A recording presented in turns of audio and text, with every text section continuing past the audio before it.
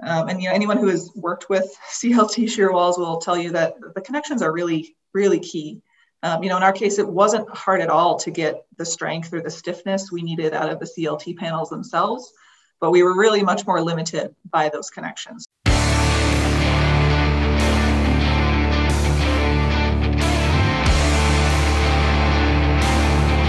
Well, hey folks, welcome back to another Timber Talk Tuesday. I'm Ricky McLean with Woodworks. One of the most common trends that we've seen in mass timber projects is the use of non-wood structural elements for lateral force resisting systems. In some cases, this is due to lack of awareness or education amongst the design team. In some cases, it's lack of code acceptance for mass timber elements in seismic force resisting systems.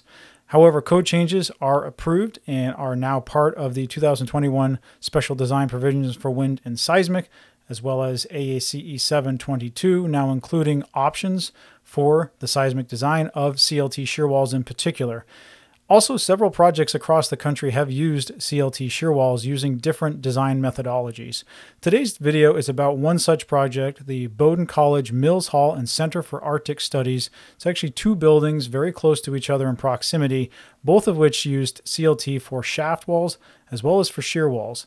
Now, I sat down recently with Lauren Piepho, a structural engineer with HGA who worked on this project, and we discussed the interaction with the building official, seismic design, response coefficients used, connection details, and some lessons learned from the project. So I'll step back and go over to that video now with Lauren on the CLT shear wall design at Bowdoin College in Maine.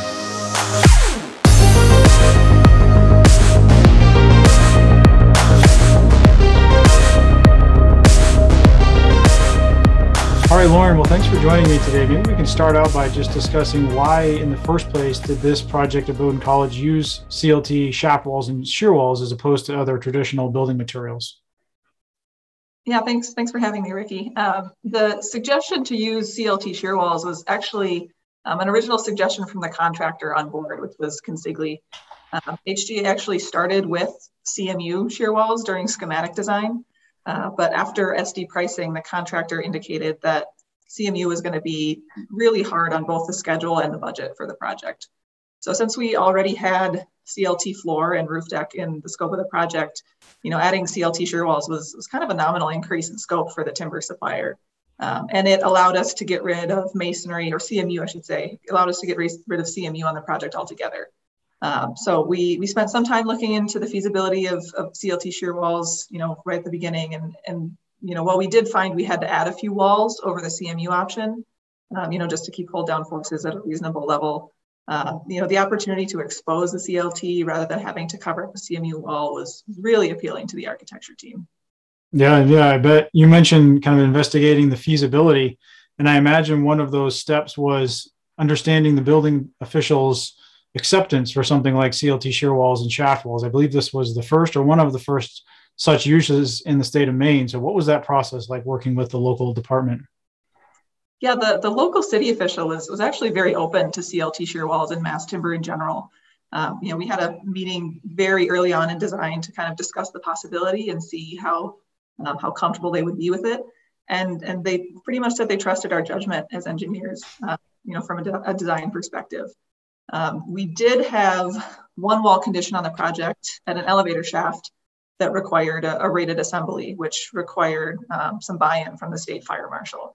And so that was a little bit more of an effort. We had to work very closely with the fire marshal to assure him that we were following code, make sure that he understood the code path and the rating requirements. And like I said, it took a lot of back and forth, and we had some help from Woodworks as well, but we got there eventually.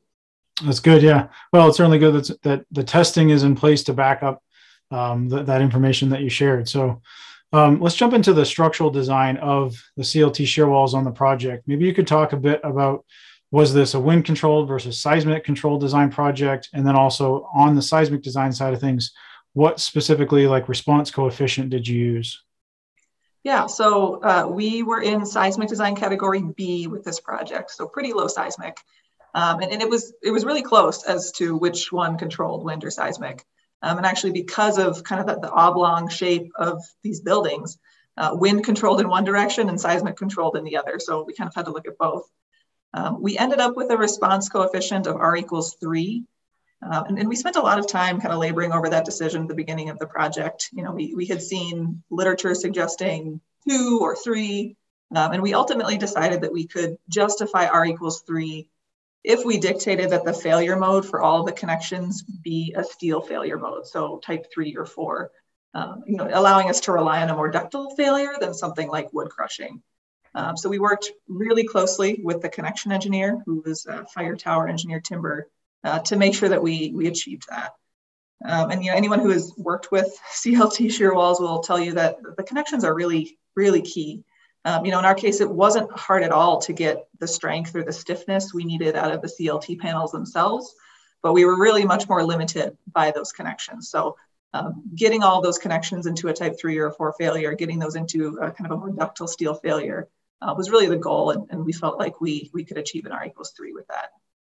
Yeah, I agree. That's key. I think we often get questions about both CLT diaphragms and shear walls, and people want to know what is the in-plane shear capacity of the panel.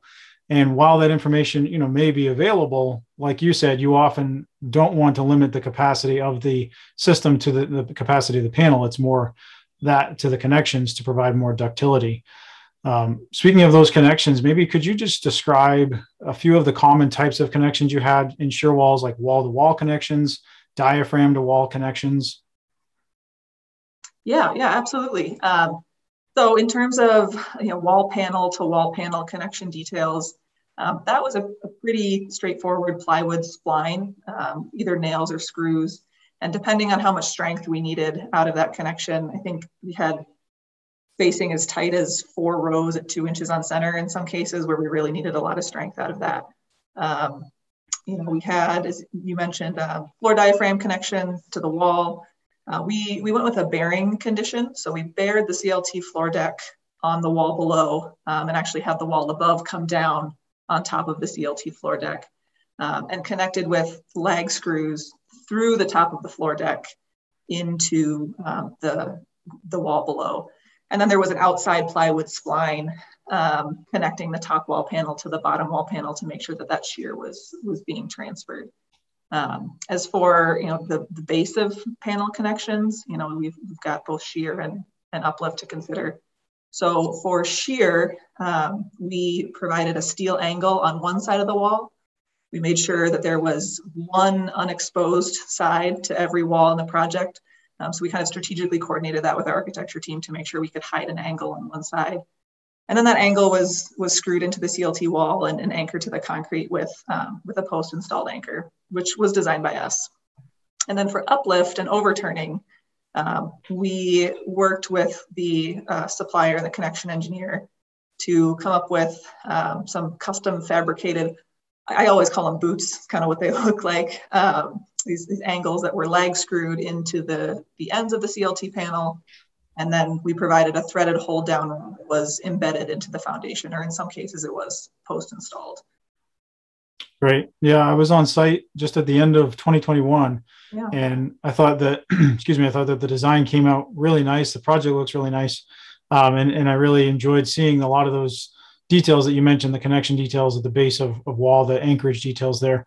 I guess my last question for you is just any lessons learned that you have after working on this project related specifically to the CLT shear walls themselves. Yeah, well, you mentioned how nice those connections looked, and it was certainly a big effort to get there. So on that note, I would just say the biggest lesson we learned was the importance of collaboration with the supplier and the connection engineer in this case. We were lucky that they were both brought on at the end of DD, so we had all of our construction documents phase to really tailor our design to what made the most sense for fabrication and shipping and erection.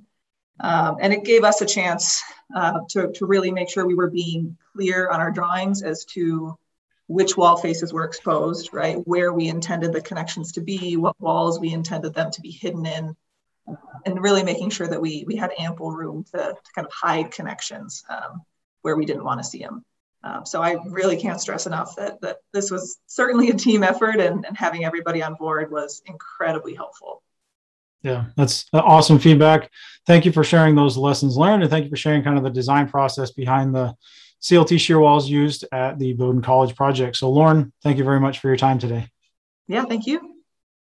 Well, there you have it, folks. I hope you enjoyed that conversation with Lauren about the CLT Shearwall design at Bowdoin College in Maine, with code changes and code reference standards now allowing the use of mass timber in some seismic force resisting systems and also low seismic force resisting systems, such as wind control design, as you heard Lauren talk about for this particular project.